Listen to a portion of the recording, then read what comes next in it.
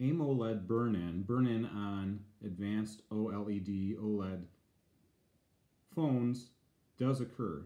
This is my Samsung Galaxy Note 8 phone. It is about a year and 4 months old, and it is already experiencing burn-in. Now, to check burn-in, one thing you can do is just find an app that is a screen test app, and the one I found was called Screen Test. Looks like that. You just load it, and it will come up with a number of patterns. When you tap on your screen, it will switch between the patterns, and then you'll be able to see if you have any burn-in. Now, on this white pattern, I can see that I have an icon that's burned in there. I can see some other icons. They're going to appear very faint to your video, but as we scroll through, you might start to see, like right here, there's that one burn-in. You can see the other icons kind of burned in. On the red, you can't really see very much. On the yellow, you'll start to see there's burned-in images. And these are all from the icons that are on the main screen when you open up the app. So the green, this one's a little difficult for the camera to see, so I'll see if I can adjust the camera.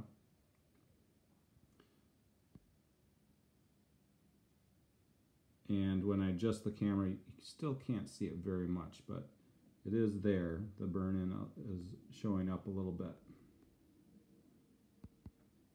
Okay, let's go to the blue. And so on the blue, you can see quite a bit of burn-in. In fact, you can actually almost read the icons. Same thing in the purple.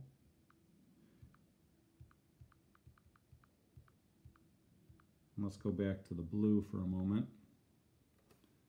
So here in the light blue, and now to the dark blue, and again, it's going to depend on the exposure of the camera that you're using, or your eyeballs, of course, and the lighting, but you should be able to start to see burn-in, especially if you use your phone quite a bit.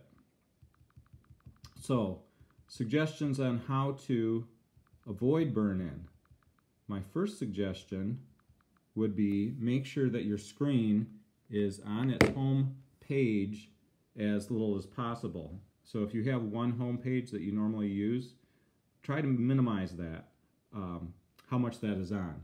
So one thing you can do is you can go into your settings, and when you go to display, find the one that has your time off, and make sure you have that set to the shortest time off you can, so 30 seconds for example. Another thing you can do is with your screen brightness, make sure your screen brightness is as low as you can go, but still being comfortable to look at. And the next one is, sometimes if you don't have a lock on your phone, then the phone will come on during its time in your pocket or other places.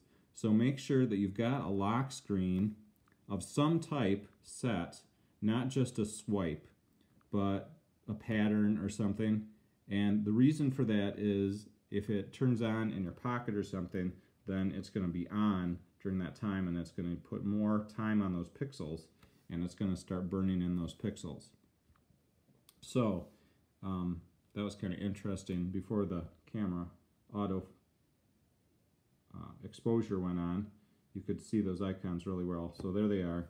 And so this is on the blue screen, and I have to be careful not to touch this, but you can see even right there is the Chrome icon. You can kind of identify it. And this is all burned into the blue pixels on the AMOLED screen. So this would probably apply to any Samsung phone that has an AMOLED display. So that would be like the Note 7, the Note 8, the Note 6, the Note 9, all the ones that don't have the S Pens. It would also apply to the iPhones that have the AMOLED displays, which actually are made by Samsung. So go ahead and open up that app, find that app, take a look, and if you see something, please let me know in the comments. I'd be interested to know if that's just my device that's experiencing this, or if a lot of people are having the same experience with their AMOLED displays on their phones.